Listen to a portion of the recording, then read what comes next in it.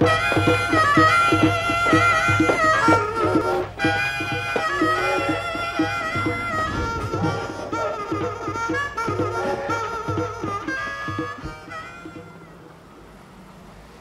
Lawrence Hall on King Street at Jarvis.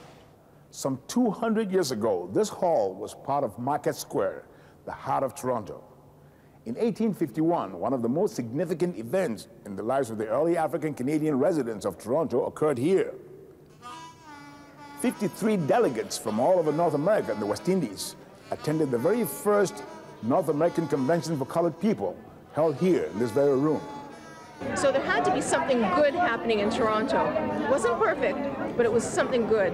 So good, in fact, that in 1851, people of African origin from all over the diaspora, when congregating in this building, decided that Canada was the best place in the world to emigrate to. In attendance were prominent black figures like Henry Bibb, publisher of The Voice of the Fugitive, a major black newspaper at the time. He organized and chaired the conference. Mary Ann Shadd, publisher of the Provincial Freeman, another major black newspaper. Thornton Blackburn, owner of Toronto's first taxi service. Dr. Wilson Ruffin Abbott, a University of Toronto graduate and the first Canadian-born black physician. William Still of Philadelphia, author and abolitionist. Reverend William Mitchell, author, missionary, and community activist. They met for 3 days here and talked about everything that concerned black people. But a main item on the agenda was immigration. Where is the safest place for Africans in North America?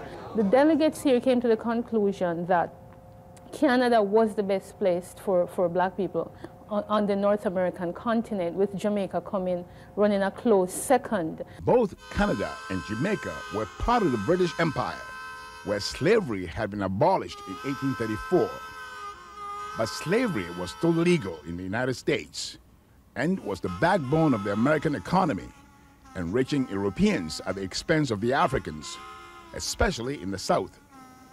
The conference ended with a call to African Americans to flee to Canada for freedom and opportunity. Many heeded the call, taking the Underground Railroad to Canadian destinations like Toronto. It was a growing city, and it was a fantastic place for people to come to because they had the strong support of the primarily white abolitionist community. At the City of Toronto Archives on Spadina Road, an original letter to the Mayor of Toronto in 1841, signed by 33 black residents, many of them wealthy businessmen, protesting a minstrel show coming to the city. Mm-hmm. That's right, and the way they were portrayed. And these are the undersigned. These are all black residents of the city in 1841. It is tremendously important to realize that an awful lot of the people who came here they had education, they had money. You were a direct descendant of Mary Ann Shadd, who was the first publisher, woman publisher, of any newspaper in North America. First black woman newspaper publisher and editor, yes. I descend from one of her brothers, actually. Adrienne Shadd, Ifo Cooper, and Carolyn Smars Frost have researched the lives of the early Africans in Toronto and written a book about them. The Underground Railroad, Next Stop Toronto. A video presentation that's been on display at the Royal Ontario Museum for the past year is based on their research. People come away incredibly moved.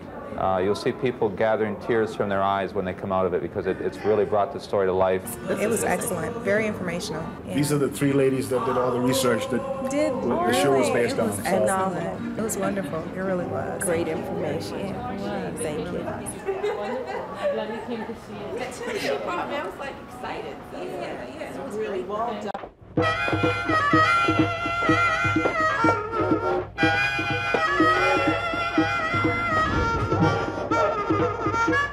We have the first recorded presence of African people in the city, in Toronto, then called York, in 1793, when Simcoe came to York. John Graves Simcoe, the British governor of Upper Canada, found a sheltered harbor near a trading post the Aboriginal people called Toronto ideal for military defense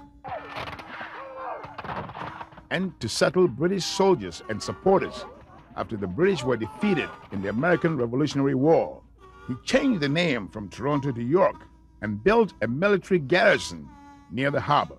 Simcoe, an abolitionist, also restricted slavery in his territory, with the legislation freeing all slaves when they reached the age of 25.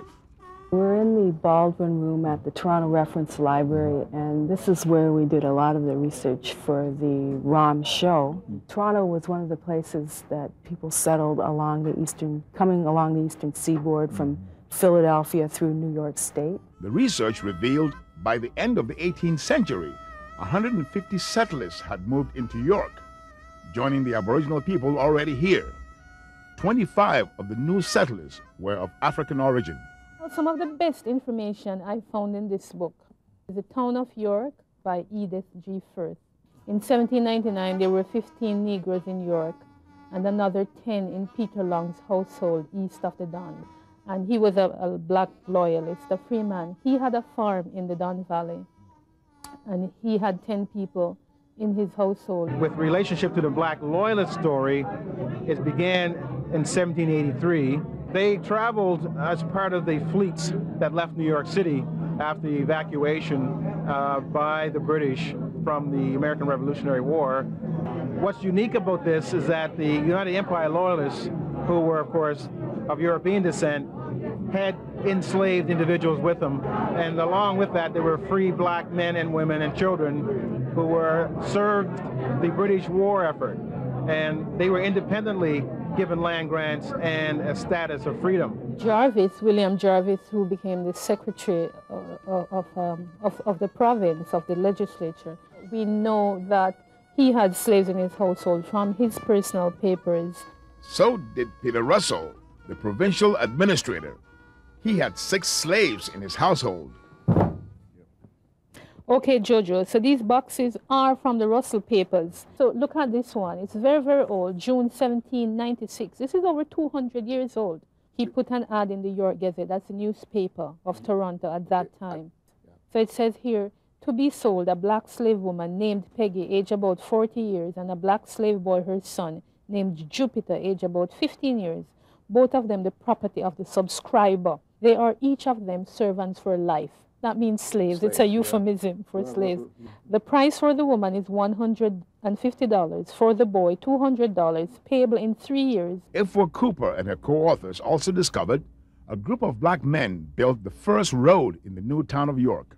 Here we have, again, in 1799, blacks cooperated with each other, black men, united to contract for the building of a road from Davenport Road to Castlefranc Road. We know that Africans were the people who helped to build the first Parliament buildings on the site on Parliament Street. They had many types of trades and skills, which meant that they were employable. As Toronto's population grew, so did the numbers of its black residents. By 1834, when slavery was finally abolished throughout the British Empire, there were 400 people of African origin living here. Their number grew to 1,600 by 1850. Most were fugitive slaves, but there were also free blacks, among them professionals, skilled tradesmen, laborers, and those who had owned their own businesses south of the border, but didn't feel safe because slavery was still legal.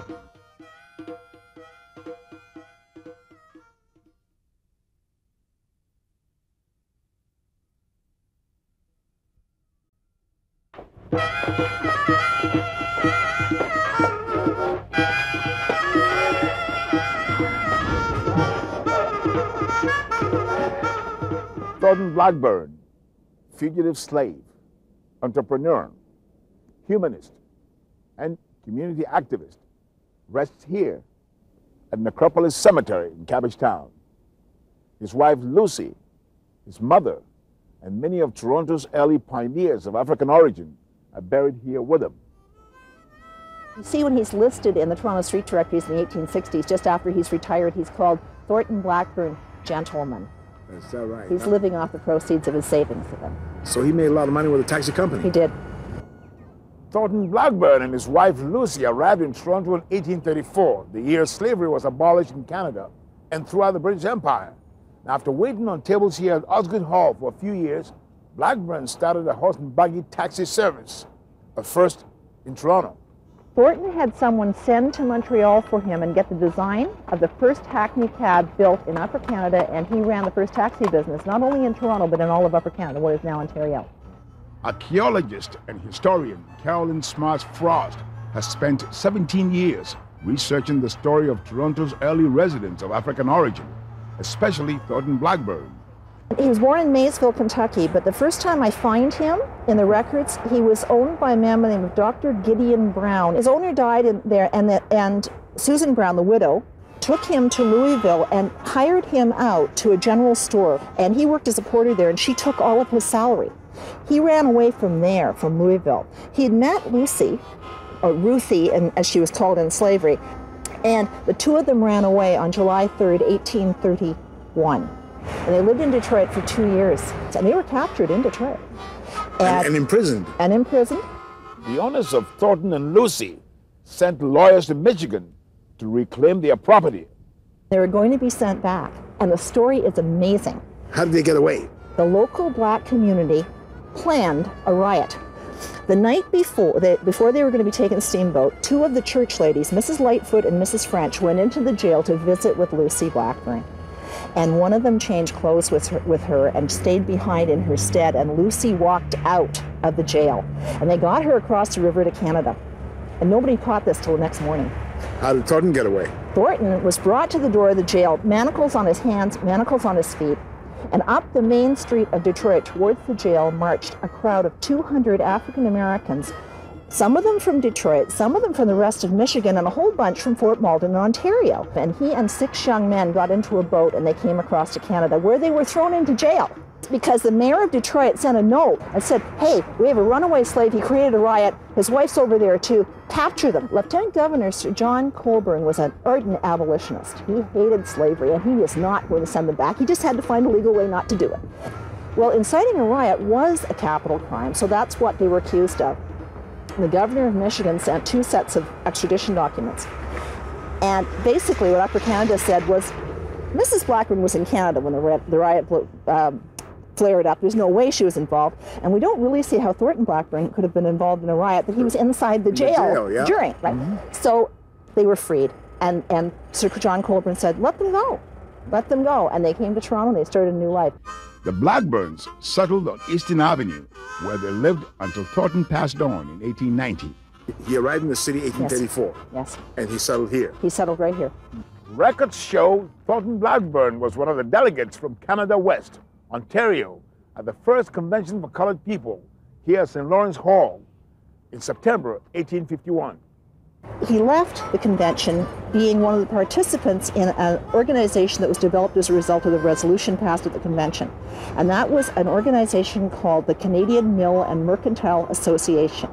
And that company was established by black businessmen from Buffalo and Toronto to provide funding to build a mill, a grist mill, a sawmill, and a general store at the fugitive slave colony at Buxton to provide employment for fugitive slaves who came into the country. They were generous, but they were also involved. They participated in the political protest against slavery and against racial oppression in very significant ways. They made a difference in their world.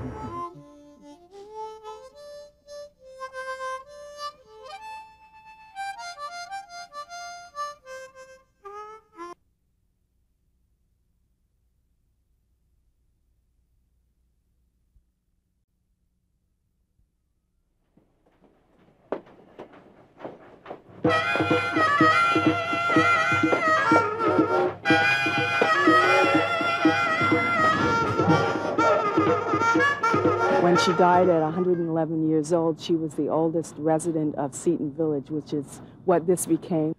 Deborah Brown was another fugitive slave who settled in Toronto in the mid-19th century with her husband Perry. He was listed as a laborer, and we know that she was a washerwoman.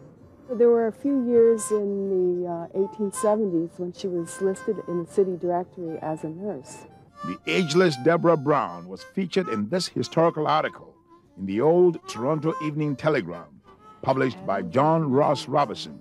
They were calling her Mammy Brown. According to the article, she lived in the oldest house in Seton Village, and we have a drawing of her house at 691 Markham. This was the heart of Seaton Village, Bloor and Bathurst. It was Deborah and Perry Brown's neighborhood. Originally from Maryland, Deborah and Perry settled here on Markham Street. Originally, a lot of this land was donated to British soldiers and the upper class families.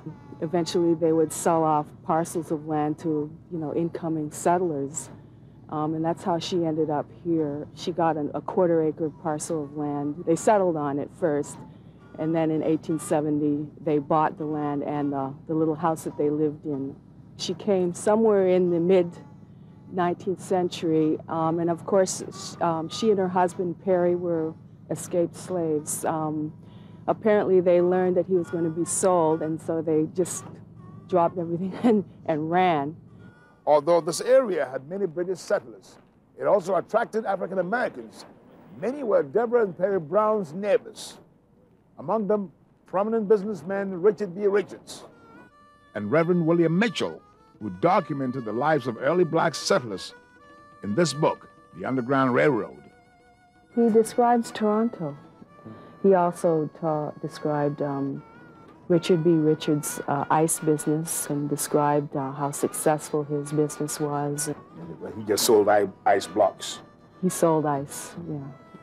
The black community had grown to a few thousand, with the majority living in what we now call downtown. In the middle decades of the 19th century, this was indeed the heart of the black community. Mm-hmm. The City Hall, the Sheraton Hotel, the Oscar Hall, just north of here, was all black neighborhoods. Yes, yeah. Definitely. There's this whole mythology about the Underground Railroad that everybody who came here was a poor, downtrodden fugitive slave from a plantation with just wearing the shirt on their back. Wilson Rufin Abbott, right here, eventually became the richest African Canadian living in Upper Canada or in Canada West. He owned land, I think he had 46 properties ranging from Toronto right up to Owen Sound, and was involved in all the major protests. His son was the first Canadian-born black doctor to graduate from King's College Medical School. They came to Canada so they could get their children educated. Toronto never had segregated education, and it never had segregated churches. So Toronto was way ahead of its time. It was quite a liberal city. Yeah, Toronto's unusual. Yeah. Toronto's unusual. And it still attracts people like that who basically want to find freedom, a Yes. place to kind of call home and do what they can do somewhere else. Yeah, it's really quite wonderful.